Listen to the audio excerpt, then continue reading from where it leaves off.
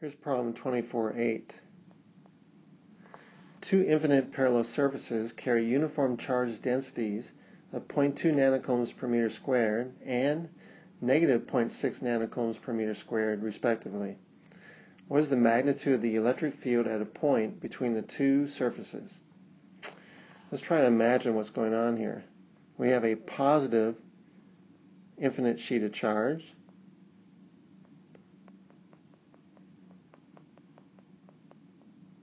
And we're told that the surface charge density on this, let's call it sigma 1, is 0.2 nanocoulombs per meter squared. And then we have a negative sheet of charge. I'm going to put this in blue. Well. And the surface charge density on this, let's call it sigma 2, is a negative 0.6 nanocoulombs per meter squared. Now, if we have an infinite sheet of charge, the E field is going to be constant anywhere on either side of the sheet of charge.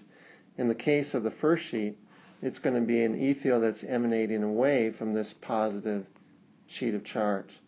So we'll have some kind of E field, let's call it E1, that is emanating away from this sheet of charge. For the second sheet, being negative, it's going to have a constant field as well, but the direction of that E field is going to be going into the negative charge. So in the vicinity of this second sheet, there will be an E field, let's call it E2, that will be terminating inward on this negative sheet of charge. In the vicinity where these two fields are between the two sheets, these fields are actually going to be in the same direction. So we're actually going to have a situation where E1 is going, as I've drawn it, to the right, and E2 will also be going to the right between these two sheets.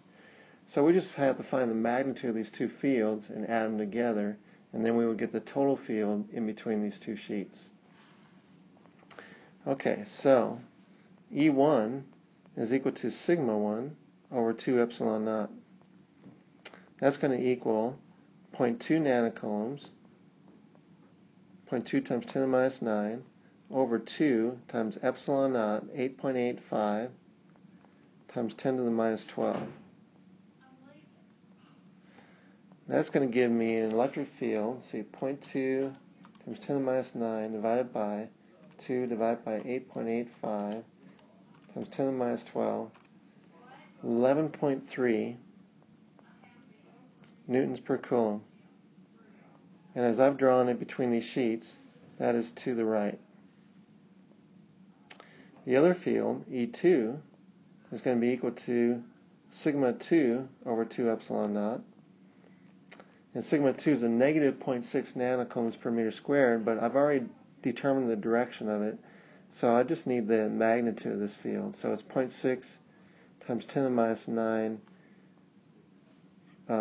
coulombs over 2 times 8.85 times 10 to the minus 12. So that is going to give me, well, it should be 3 times the other field, but let's just do it. 0.6 times 10 to the minus 9 divided by 2 divided by 8.85 to the negative 12, and that is 33.9 newtons per coulomb. And that is also to the right as we look between these two sheets.